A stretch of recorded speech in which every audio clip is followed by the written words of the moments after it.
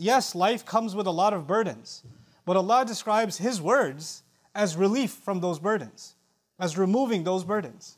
Is with every difficulty comes ease. Difficulty, everybody knows what difficulty is. Maybe it's financial difficulty, health difficulty, maybe it's psychological difficulty, emotional difficulty, maybe your difficulty is sitting next to you right now, I don't know. Everybody has some kind of difficulty in life. But those difficulties are very well known. And it's very specific. You know exactly what the problem is. You know exactly what the problem is. But Allah says the ease is much bigger than the difficulty.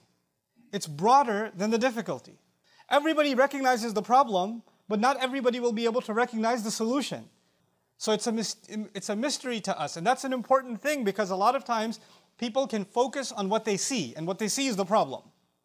And they cannot pay attention to what they cannot see. And Allah is telling you and me that there's always an invisible ease that's coming our way.